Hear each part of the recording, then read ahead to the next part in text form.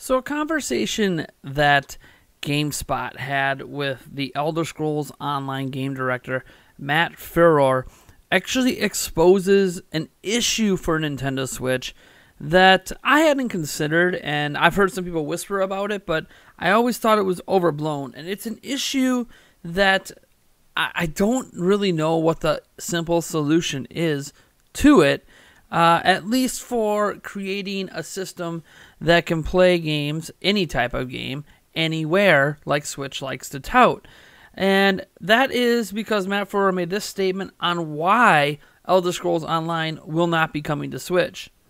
He said, "We have thought about Switch, but Elder Scrolls Online is an enormous game, and it just will not work. I would love for it to because I love Switch.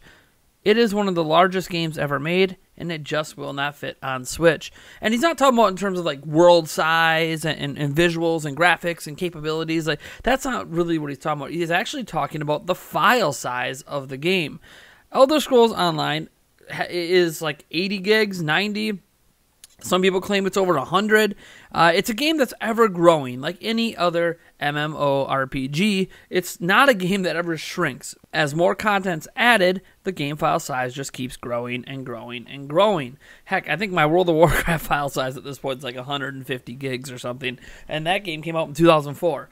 The point is that the reason that he doesn't think it can come to Switch is because of the file size. And it's not so much because Nintendo doesn't have 64 gigabyte carts ready or anything like that.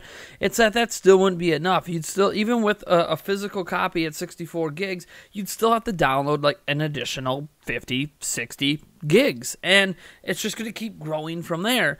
And it's an issue that I think is almost wholly unique to Switch. Yes, obviously on PlayStation 4 and Xbox One, there are games that have massive file sizes. In fact, Red Dead Redemption 2, which just came out today, so congratulations to everyone playing what appears to be probably the runaway game of the year.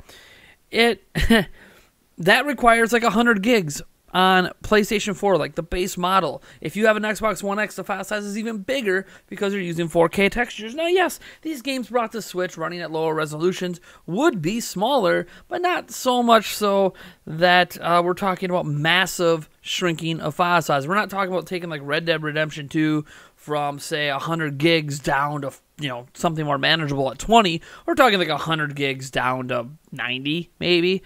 And this is an issue that Switch has because when you get games that are this big, and it's not just because of physical versions, when you look at like the digital versions, it becomes an issue because not only does Switch only have 32 gigabytes of internal storage, the storage you need to store one of these games on your Switch is not exactly cheap, even when you get it on sale. Say you get a 128 gigabyte cart, right? You get it on sale for, I don't know, let's just say you only paid $15, $10, right? You got very, very lucky on a flash sale. Well, for that 10 to 15 bucks, you get to store one of these games.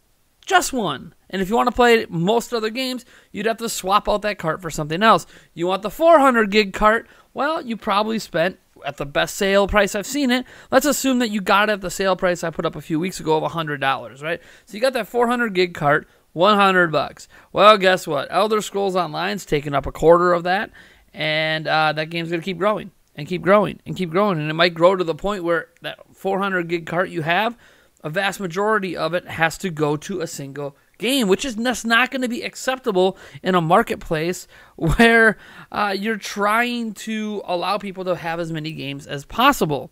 So, yeah, while it's awesome that Nintendo Switch supports the micro SD card format, it's not necessarily a feasible format for today's gaming space, for today's gaming landscape. Games are getting bigger and bigger and bigger, and you can hate that, but that's just the reality. It's been an ongoing thing for decades. Games went from kilobytes to megabytes to gigs in a hurry, and it just keeps growing and growing and growing. Game file sizes aren't really shrinking, guys. They're getting bigger, and Switch is not really built to handle that. Now, it's not so much the internal storage because Nintendo's not going to add a crap load of internal storage because it would almost be more expensive than micro SD cards.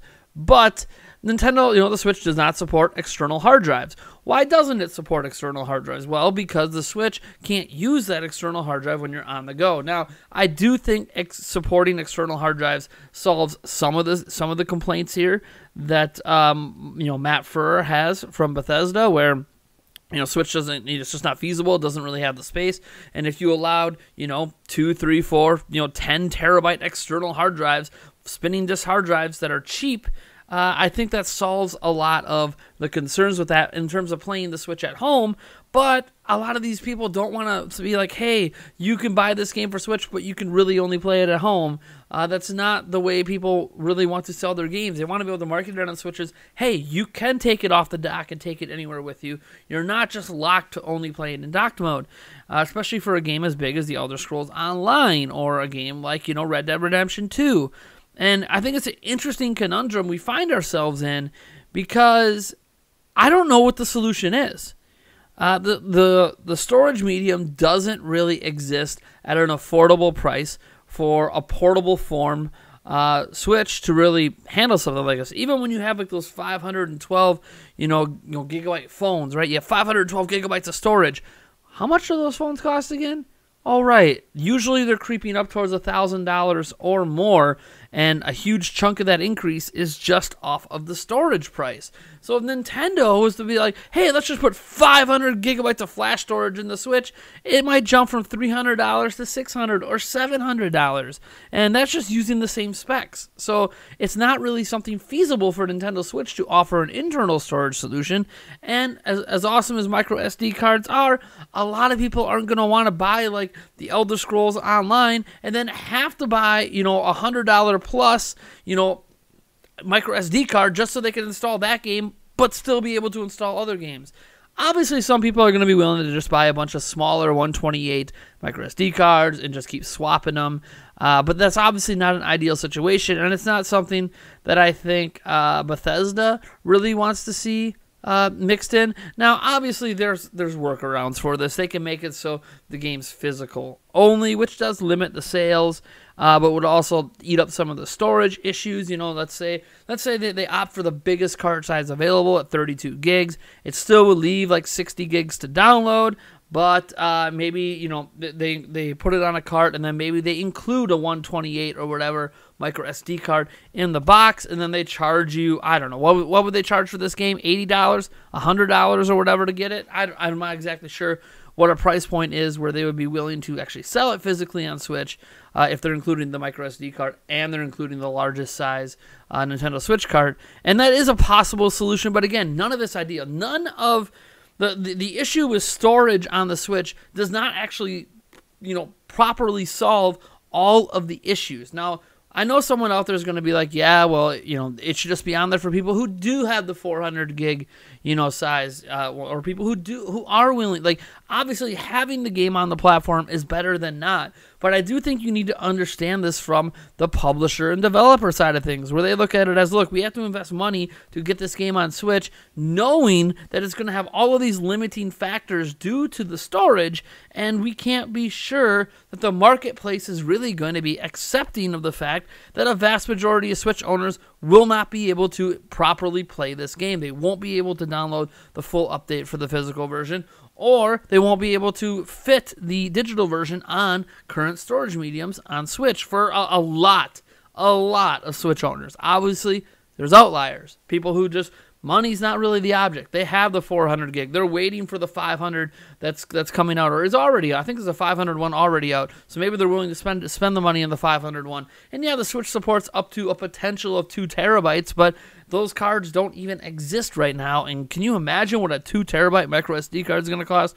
I mean, you're talking $500, $600, $700 for something like that. So I sympathize a bit here with Bethesda's stance, and it makes more and more sense why a lot of these super large AAA games are just not feasible on Switch. The Xbox One and PlayStation 4 don't move. They're stationary consoles.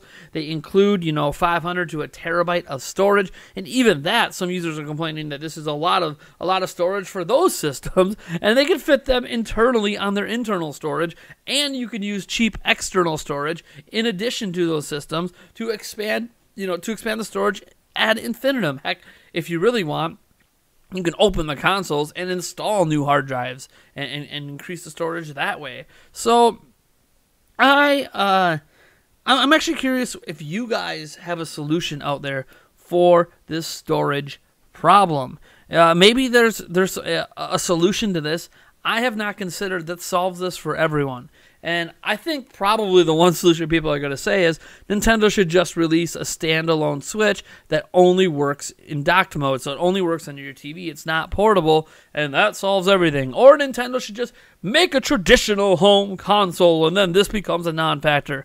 But ultimately, I think part of the Switch's success, part of Nintendo's success, is that they have this platform that does both and does it seamlessly. And yes, guys, I know there are some games that only work in portable mode, and I think there's even a select couple games out there that only work in docked mode, but none of those games are major titles. Even stuff like Pokemon Let's Go Pikachu Let's Go Eevee, which is intended to be used with your TV, can be played on the go. Super Mario Party, while you can't play it handheld wise, you could still take it off the dock and play it in tabletop mode. So it's limited, but it's not entirely not portable, right? Like, you could still play the game portably in some form. You don't have to be locked to your TV. You just can't play in all of the proper forms on the go.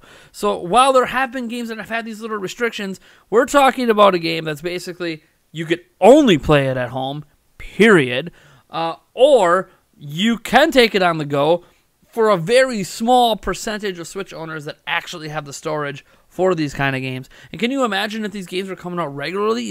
If we got the Kingdom Hearts 3 and that ended up being 80 gigs, if you got, Red Dead Redemption 2 at 100, you got Elder Scrolls Online at 100 plus because it keeps growing, it's something that's hard to fathom the Switch can handle. And it does show one of the major limitations, not from a tech perspective in terms of specs and GPU and CUDA cores and all the things that people like to focus on, like why can't Switch have Call of Duty Black Ops 4 because of this, that, and the other thing. Like, it's still technically possible to get those games to run on Switch, but what does get in the way is storage.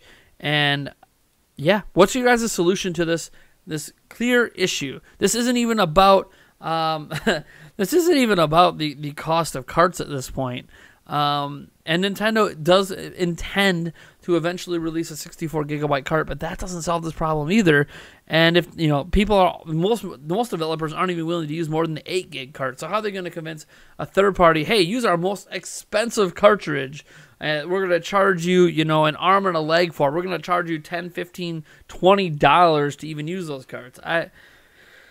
Oh, man, it's an interesting conundrum, and it kind of sucks because I think a game like Elder Scrolls Online makes a lot of sense on Switch in terms of the game itself being a very interesting prospect for the platform. Obviously, Red Dead Redemption 2 is probably never coming to Switch, but it would have been interesting to see them attempt to bring it to Switch. Imagine being able to play Red Dead anywhere, even if you can't play it at like that best-looking visual settings you're seeing on all the other platforms. It would be cool to still have that experience on the go, would it not? But unfortunately, just storage-wise alone, it's just not really something that is wholly feasible. And yeah, I mean, part of me wants to not accept the excuse because, again, there are ways, that Nintendo could enable external storage to play under TV. But at the same time, I'm trying to look at the other side of the coin and be like, yeah, that really limits your audience. So I don't know. You guys let me know what you think about this down in the comments below. I am Nathaniel Rovajets from Nintendo Prime, and if you like this video, hey, hit that like button. In fact, you know what's awesome about when you hit that like button? It actually helps the video out. It actually makes the video, believe it or not, I found this out quite recently from my MCN, that when people like the video, it actually sends out more notifications to more of the people actually subscribed to my channel. Why it takes people liking your video to send out notifications to more people on your channel is beyond me, but that is something that's happening currently in the YouTube algorithm. So hey, if you do like this video and you like my channel, I highly suggest you hit that like button. If you dislike it, hit the dislike button, I guess. I do warn that the more you interact with the channel, if you don't like my videos, the more my videos are going to show up in your feed. So hitting the dislike button doesn't mean the video is not going to show up in your feed. You're not telling YouTube you don't want to see these videos, unfortunately. What you're telling YouTube is, this was a video that I watched enough of that I felt like I should interact with, and because you interacted with it, that's what YouTube values, so they want you to interact again with more of these kind of videos. So for those of you that criticize and don't like my content, the easiest way to stop seeing my content show up in your feed is stop watching, stop clicking, stop commenting, and stop hitting the dislike button, because it doesn't actually help you out. Anyways, subscribe for more content. I do have a giveaway. There's a Gleam.io link down in the description, and I'll catch you guys later.